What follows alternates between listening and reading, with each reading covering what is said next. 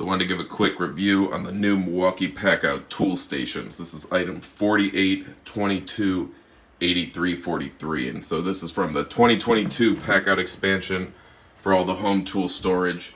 Gotta say, it's pretty nice. I thought these were a bit overpriced when I got them, and maybe they are because it's Milwaukee, but they are definitely heavy duty. It's pretty thick plastic, it's nice and sturdy, and you can see everything looks great, fits snug. The M18 Impact, it's a little loose, but not a big deal. And the M12 stuff isn't great in there. The tool clips kind of make it wobbly, but it will sit in there. Not too bad. Top shelf, pretty nice. Overall, I like it. Haven't figured out what to put in here yet, but gotta say I recommend it.